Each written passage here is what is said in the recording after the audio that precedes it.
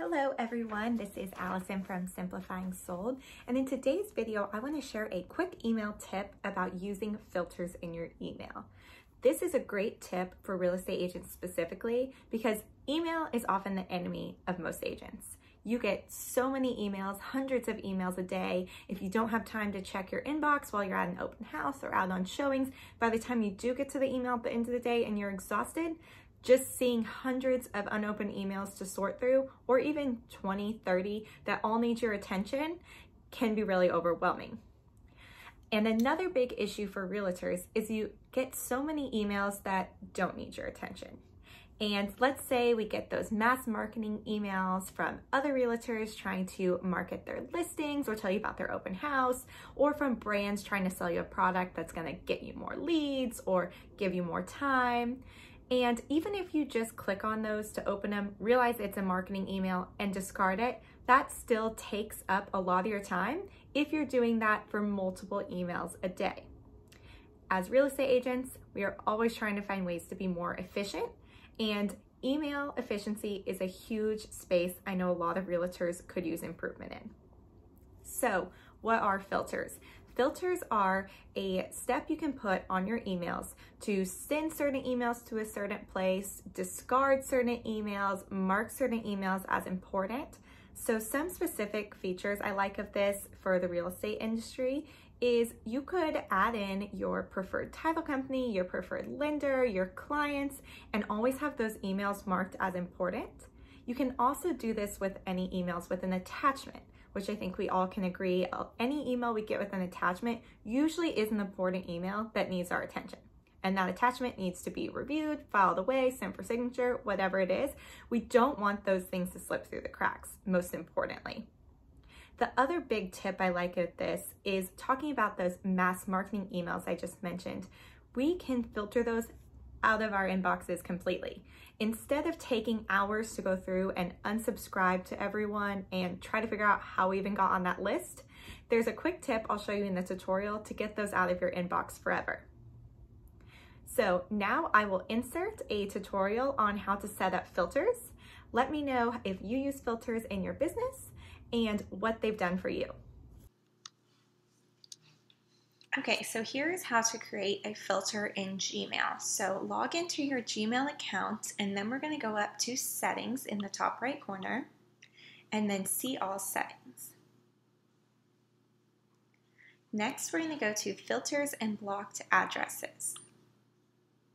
So I already have one filter in here. I'm going to delete that one and make a new one. Okay, so then we're going to want to create a new filter.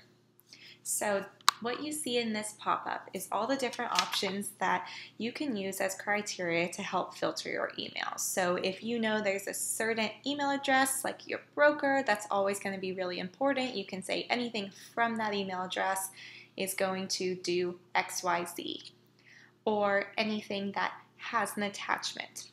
This is something I think is a great tip for realtors. Most of our important documents, execute amendments, final contracts, CDs, things that have a kind of intense deadline usually are attached to emails. So what you could do is has attachment, create filter, and you could star it or always mark it as important. You could have it go to a certain label that you create, maybe such as attachments or something like that. Probably what I would recommend is always marking it as important and starring it. That way when you come to check your email first thing in the morning or at the end of the day, those things are going to be popping up right at the top and clearly marked as important. So I'm going to go ahead and create that filter. Great, and then I want to create one more about the unsubscribe I discussed. Okay, so let's create one more filter. So what we're going to do here is try to target mass marketing emails that may be popping up in your inbox, taking over those important emails just by sheer volume. So a trick for this is to type in has the words unsubscribe. Most big marketing emails going to hundreds or thousands of people are going to contain these words. Occasionally I see one or two slip through the cracks, maybe from a smaller company or someone who's sending out their own marketing one by one, but this takes care of a big chunk of those emails for you. So a quick tip here, a little warning. My personal MLS system, a lot of the ones I work with, they do use the word unsubscribe in their emails. So a way to get around this has the words unsubscribe, but doesn't have whatever your MLS name is, their email address, whatever they send consistently in every single one of their emails. Then it's going to filter out everything that has the word unsubscribe, except for the ones that have your MLS information.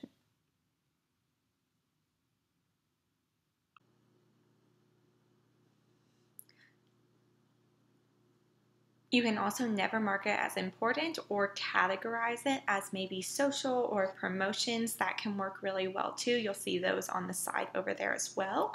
So let's say for us, we want it to just be archived. Create filter. So now we have filters for anything that comes through with an attachment is going to be starred and marked as important, and anything that has unsubscribed in it, which is typically those mass marketing emails, is going to skip our inbox and go straight to archives. So we can always search for that later or look it up if we're curious, but that can save a lot of mess and help keep your emails nice and organized. Well, I hope you guys found that tutorial helpful. Like I mentioned, that is in Gmail, but almost all email programs do have this feature. And the main goal of filters is to put things in certain places or discard certain things and mark things as important so that when you do sit down at your inbox at the end of the day, it is streamlined and it is ideally things that only need your attention.